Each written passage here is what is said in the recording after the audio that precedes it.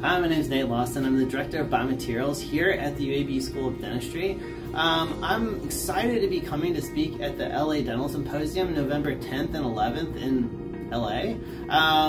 The topic I'm going to be talking about is about adhesive dentistry and bonding dental ceramics and kind of an update to dental materials.